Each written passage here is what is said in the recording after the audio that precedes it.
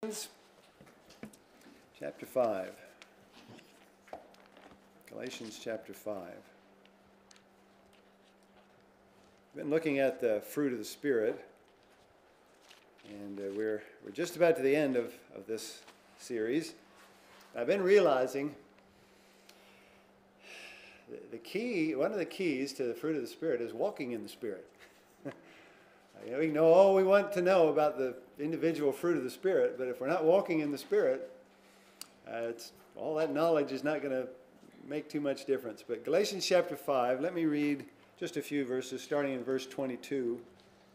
The Bible says, "But the fruit of the Spirit is love, joy, peace, long-suffering, gentleness, goodness, faith, meekness, temperance.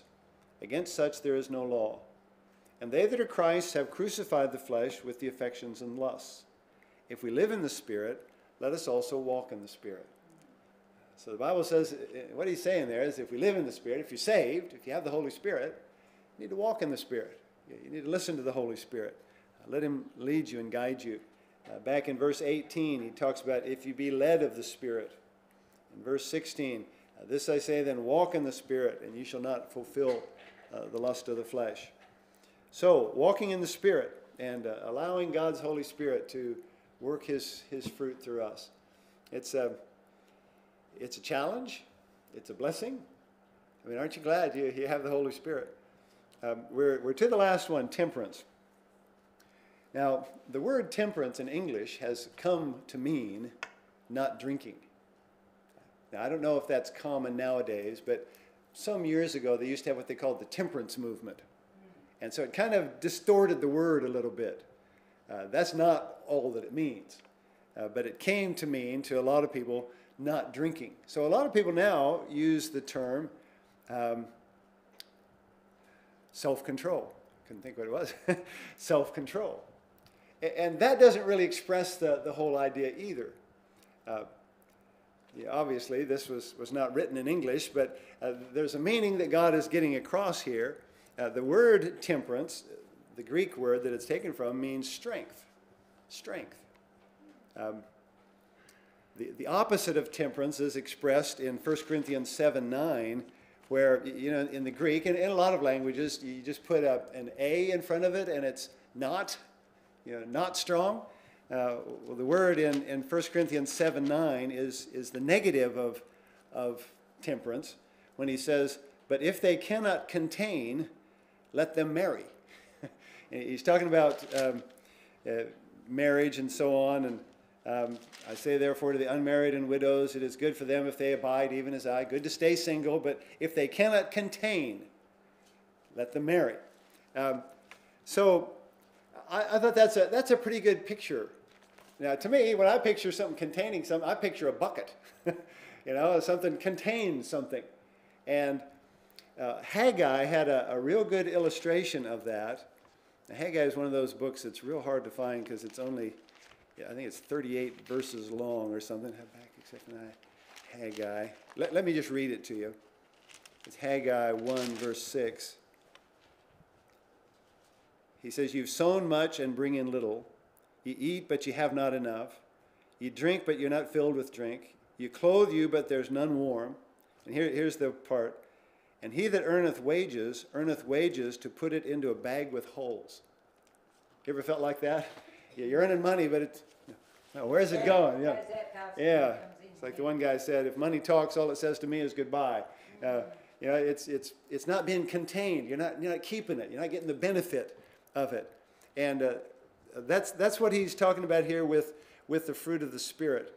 As Christians, there has to be, God has to give us the strength to contain and use the things that He intends for our Christian lives. Now, the holes in our life, we're talking about a bag with holes. The holes become obvious when you put them to the test. You can have a bag and you say, got this bag, it's a great bag. And then you put something in it and stuff comes out, because there's holes. I experienced that one time. I hate to even share the story, but I won't. I was handed a bag and I put some stuff in it, and it started coming out. It was no good. Sometimes in our lives we don't realize that we don't have temperance until the test comes, until the trial of life comes. And you'd have to have known my father, but he didn't like that term self-control, mainly because it's got the word self in it. And really, when you think about it, it's not self-controlling, it's self-controlled by the Spirit, is what he's talking about. We're not trying to strengthen, I can do it kind of a thing. It's, I can't do it, but Lord, you help me. You give me the strength. There's a verse in Acts 24, verse 25, where they use that same word. It's not used real often in the New Testament, but Acts 24, verse 25 uses the word temperance, and it's when Paul is preaching to Felix. Do you remember as Paul he had opportunity to speak to different ones when he was being tried and so on. And Acts 24, verse 25 says, verse 24, after certain days when Felix came with his wife Drusilla, which was a Jewess, he sent for Paul and heard him concerning the faith in Christ. So Paul got to witness to him. And listen to what he said to him. And as he reasoned of righteousness, temperance, and judgment to come. Isn't that an interesting combination? Paul talked to Felix about righteousness, temperance, and judgment to come. As he did that, Felix trembled and answered, go thy way, for this time when I have a convenient season I'll call for thee. It affected him emotionally, but he didn't make a decision. But think about those three things, righteousness, temperance, and judgment to come. There's only one of those that we have a real part in, and that's temperance. Righteousness, God sets what's righteous. When we're preaching righteousness, we're not preaching our righteousness. Our opinion doesn't make any difference. Judgment, that's God. But temperance is how we respond to God's righteousness. Judgment is how God responds to our response. So he preaches to him about righteousness, temperance. What's temperance mean? Temperance means strength under control. Well, no, that's not exactly right. It means we use the term self-control, giving our control of our life to the Lord. So when trouble comes and we don't have that, we don't respond with the strength of the Lord, it's like a bag with holes, things start coming apart, and we see our weakness. We see, I haven't responded by trusting the Lord. And our response to that is often, how could God let this happen? We're the one with the problem, but we think, why did God let this happen? Or we just say, I'm really a good person. This is just kind of an aberration. This is not the norm. We come up with all kinds of excuses, but we need to believe God's righteousness. We need to believe his coming judgment, and we need to repent of our lack of temperance, our lack of trusting him, our lack of him being able to give us the strength that we need. Now, sometimes temperance involves sin. Sometimes there's a temptation, and we should resist, but we don't. We say, give into it. Sometimes temperance involves privileges. Now, we're going to look in 1 Corinthians chapter 9, and let me explain that. Sometimes you'll get an opportunity to do something, and there's nothing wrong with it. It's a good opportunity. But it's going to hinder your Christian life. Now, the example he gives several examples here, and we'll look at it in just a minute. So sometimes temperance, we're tempted, and we have to say, Lord, help me. Lord, keep me from sinning. Other times, we have an opportunity. We have a privilege.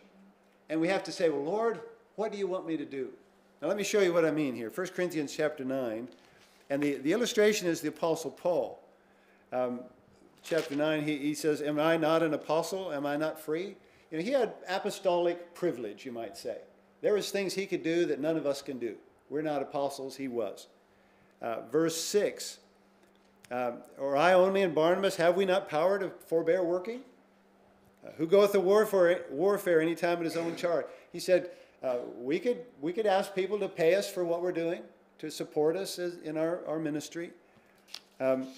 He had that privilege. In fact, in verse 9, he quotes Old Testament law when he says, "Thou shalt not muzzle the mouth of the ox that treadeth out the corn." And he says, God's not talking there about oxen, he's talking about us. He said, I could have asked people to pay me for what I do as an apostle.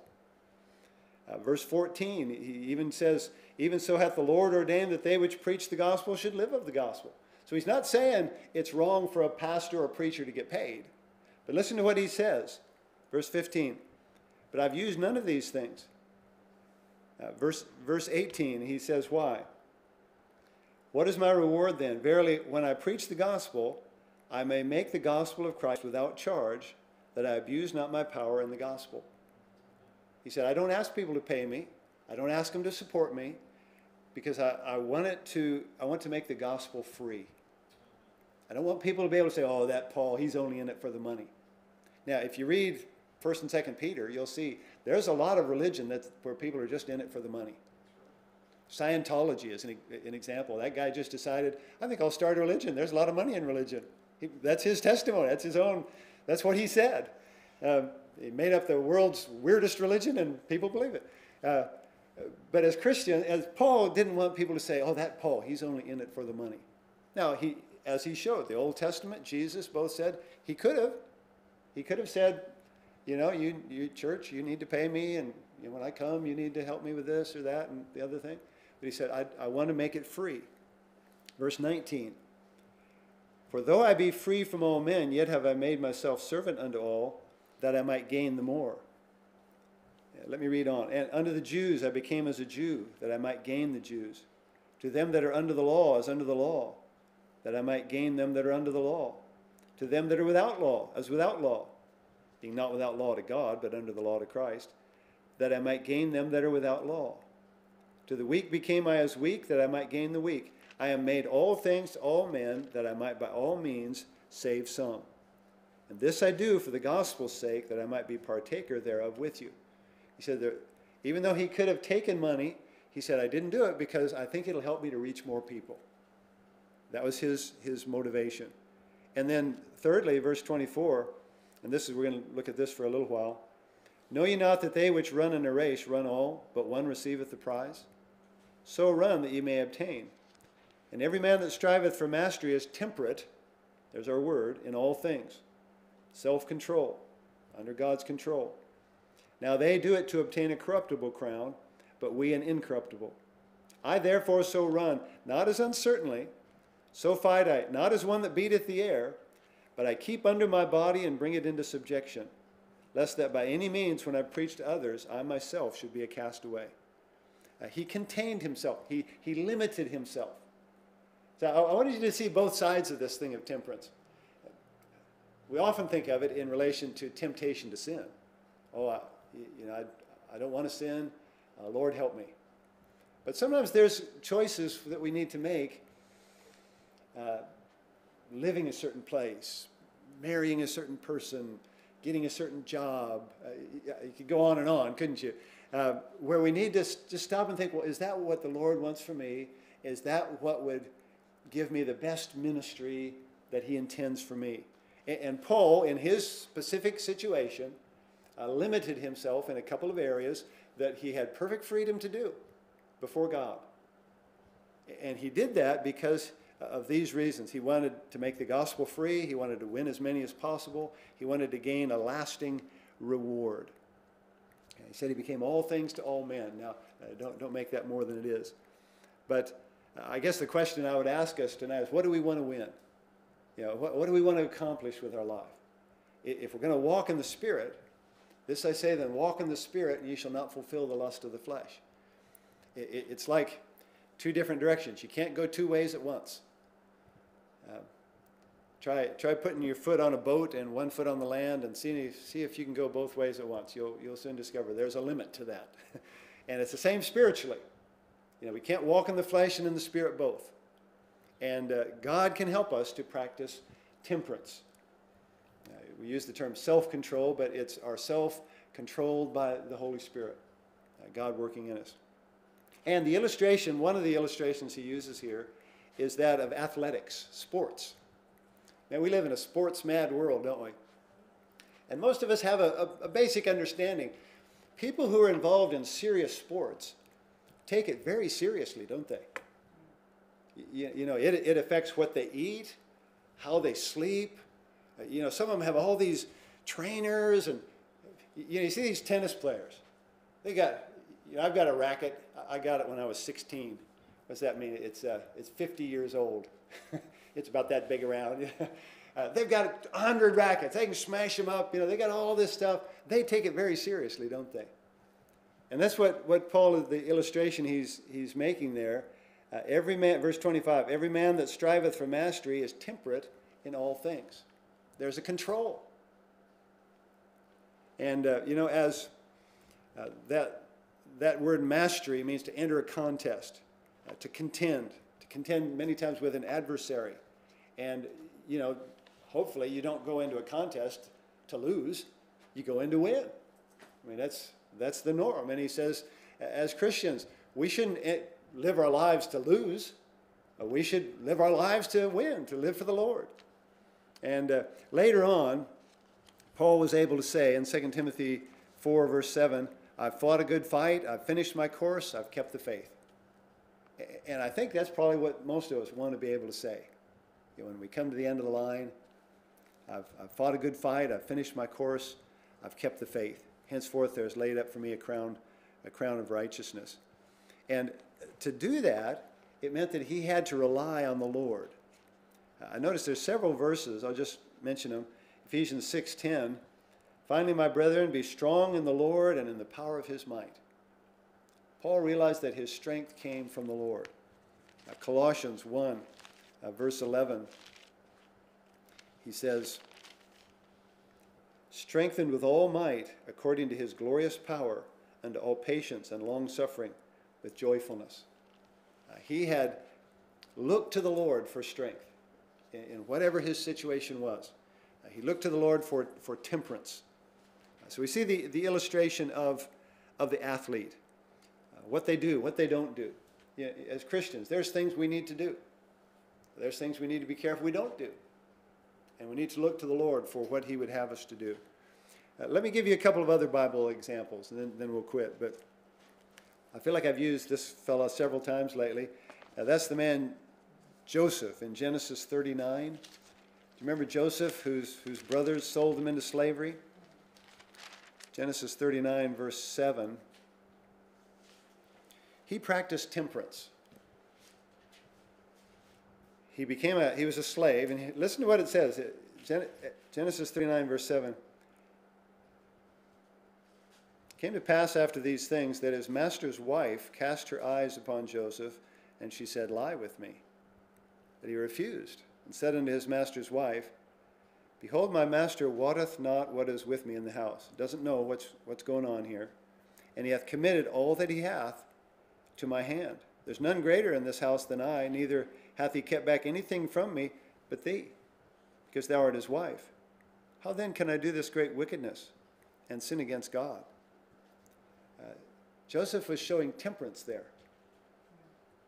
He was looking to God for self-control, to strengthen him. He recognized sin. And he knew that if he were to not be contained, if he were to let things spring through the holes, it would harm his master. But especially it would be a sin against God. And that's a key, that's a real key understanding of life. The main reason we need to let God control us is so that we don't do the wrong thing. He recognized sin. Another man is Daniel, in Daniel chapter 1 and verse 8. Daniel was again a young man, taken captive, not completely in control of his own life.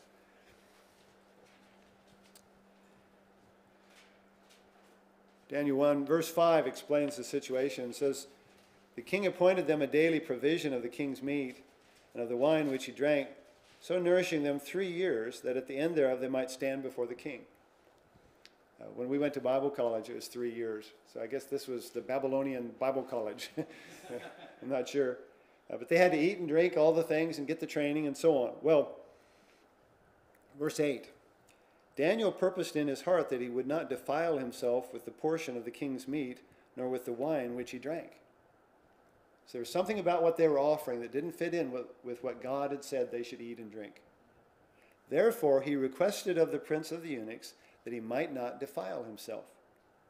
Now, you need to understand this situation. He's a captive, basically a slave, and been put in training to serve the king. But he had just purposed not to defile himself. He was wanting God to show him what to do. He was looking for temperance. He didn't want to be uncontained. He wanted God to contain him, to make him what he should be. We had this as one of the main lessons at one of the youth camps a few years ago, and he used the points recognize, resist, replace, reward. We need to recognize what's going on. God can show us, and Daniel could see this would not be right. Resist. Now, he didn't rebel. He went to the person in charge. And that's where the third word comes in, replace. He said, can we replace this with something else? He suggested a creative alternative, one man puts it. And then because of that, God rewarded him. God blessed him. God helped him. Later on in verse 15, it says at the end of the test, they were fairer and fatter than everybody that ate the king's meat. And God blessed him because of his stand. Temperance. Self-controlled by God's Holy Spirit. And, the test will come at many different times, many different ways. The other example, and I'll quit with that one, Luke chapter 4, is Jesus himself when he was tempted by Satan. Luke chapter 4, and I'll start in verse 1.